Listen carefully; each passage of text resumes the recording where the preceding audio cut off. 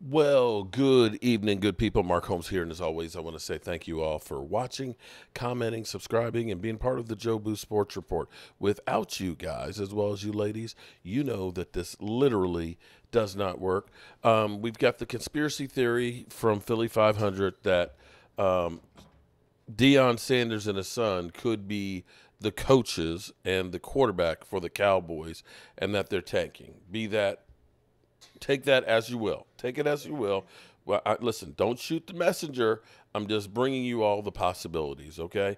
Now, today was interesting because we've got the owners meeting. We've got the new rules and stuff that are coming in and things. And I'm surprised that I haven't heard anything about, we heard about the drop kick. That's going to be outlawed.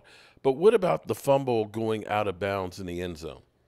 That's one of those rules that really needs to change because the Eagles know they would have lost to the Minnesota Vikings that literally had five backup offensive linemen. If Justin Jefferson hadn't fumbled that ball from the 1 yard line going out of bounds in the end zone before the half, they would have won that game. But be that as it may, our coach, whose days may be numbered, who has no extension whatsoever. Well, yeah, nobody does, and they ain't signed nobody. So if you are a conspiracy theorist, then this is for you. Mike McCarthy was on ESPN today saying we got better. The team got better. So we got all kinds of crazy shit, okay? Jerry Jones and all that scribbling on the paper. We got no new additions, and Mike McCarthy thinks we got better. And we got Michael Irvin thinking Deion Sanders and his son are coming to Dallas. Such is the life of being a Dallas Cowboy fan. Let's go to the tape. Dallas has signed one free agent from another team to an NFL deal. Just one. That would be linebacker Eric Kendricks. Adam Schefter had a chance to speak with their head coach Mike McCarthy at the owners' meetings earlier today. Mike, what's it been like for you to sit back this offseason and watch the New York Giants add players, the Washington Commanders add players, and the Philadelphia Eagles add players?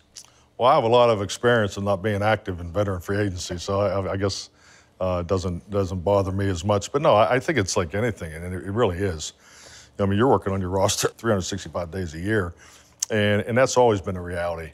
And I think as a coach, I've really always focused on the guys I know are going to be there in the off-season program because, you really do have a chance to improve as a football team. I'm a big believer in a second and third year jump.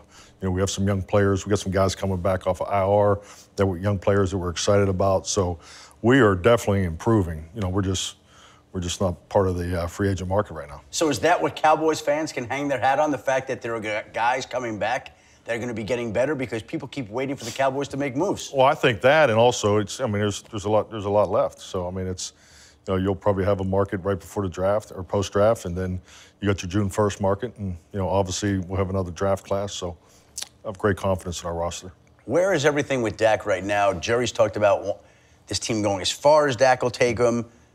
Dak restructured his contract, but it doesn't seem like there's been a lot of progress for an extension. Where is he at as we get ready for another season for the Dallas Cowboys? Dak is he's a machine. He's so diligent in his off-season prep. So he's already started his process.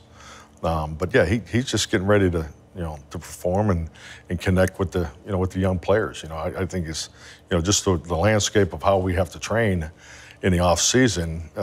It's important for your quarterback to have those private workouts and things like that. So that's really where his mind is. It's just really how can we improve in year 2 of our offense. And at the end of the day, we need to be a better complementary football team. When the defense isn't going well, the offense needs to pick up for them, and no difference when the offense isn't going well, the defense has to pick up for them. And, I think if you look at our last game, there wasn't a whole lot of complementary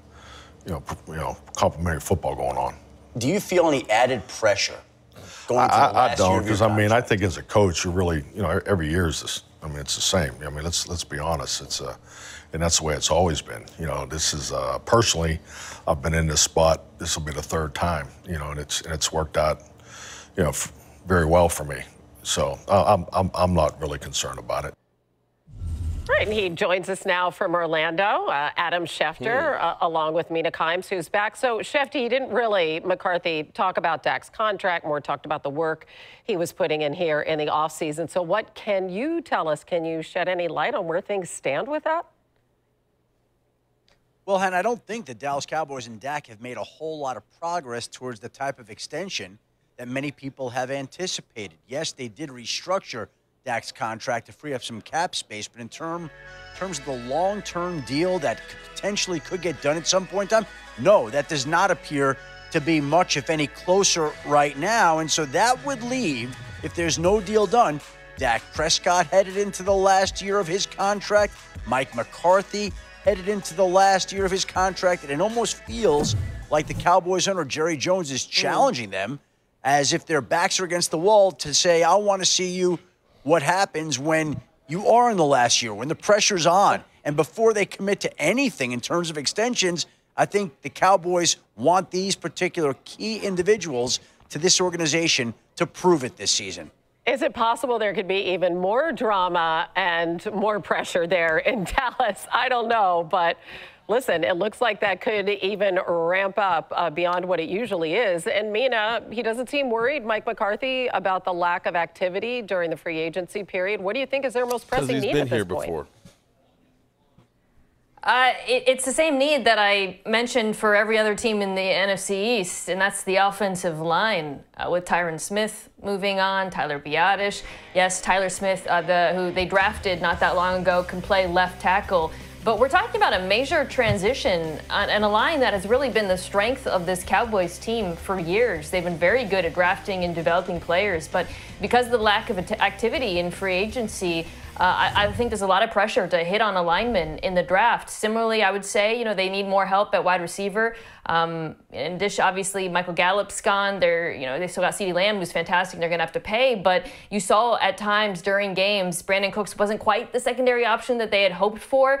So you hear Jerry Jones talk about Dak, and there's pressure on him to perform and earn that next contract. But candidly, I'm not sure they're putting Dak in a great position this year to perform. And if I was a Cowboys fan, I'd be questioning some of the decisions they've made. Especially without a running back, Mina. I mean, without a solid running game to help Dak Prescott. Tony Pollard's gone. We kept waiting for a move there. What did McCarthy tell you, Adam, about their plans in that regard?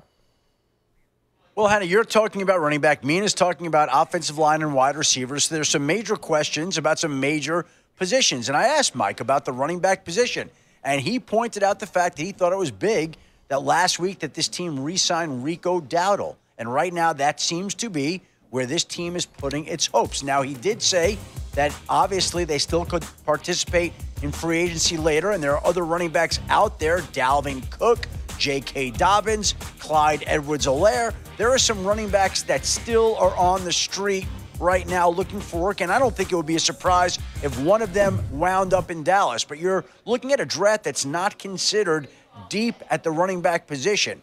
So whether they choose to get more help through free agency or the draft, it's going to be limited to a certain extent. So it sounds like they're going to count on Rico Dowdle and Deuce Vaughn and some of the players on their roster to take that next big step in this upcoming season, where Dak and Mike McCarthy could very well be going into the last years of their deals. Wow. I don't even know what to say, y'all. I just don't know. I just don't know what to say.